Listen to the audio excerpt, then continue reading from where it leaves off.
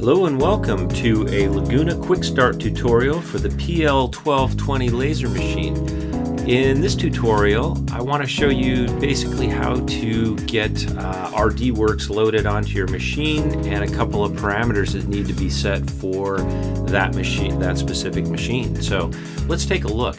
I am here on a Mac, and basically I can run RDworks on this Mac by using what's called the VirtualBox. If I click on the VirtualBox Manager, this is made by Oracle, and it basically lets me run Windows on my Mac in a window. So I have Windows 10 loaded onto this machine and running through Oracle's VirtualBox. You can find out more information about doing this online.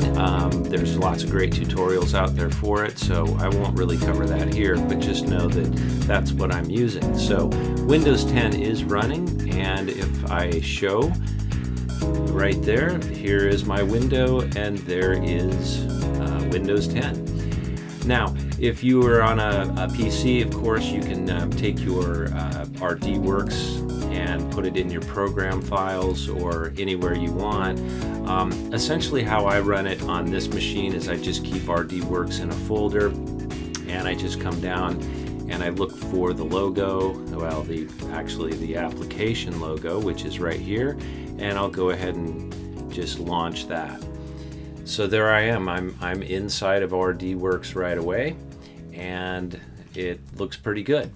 So the first thing you want to do when you load up RDworks is take a look at your configuration and look at this page setting.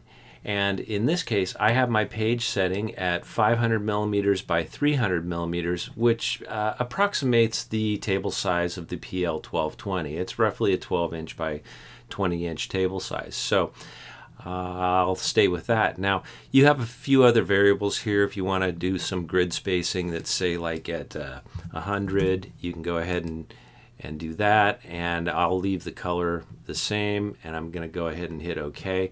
So now you can see where these grid lines are spaced out a little further. I think what I'll do is go back to my page setting and set these grid lines at, say, 25. So I'll set that at 25 and hit OK. So that gives me a little bit more to work with. All right, so the second thing that you want to look at is this, in this configuration setting, is the overall system setting. So on the system setting, I find what works really good is to have the laser head in the center position, turn off the axis for the X mirror, and leave the axis for the Y mirror on.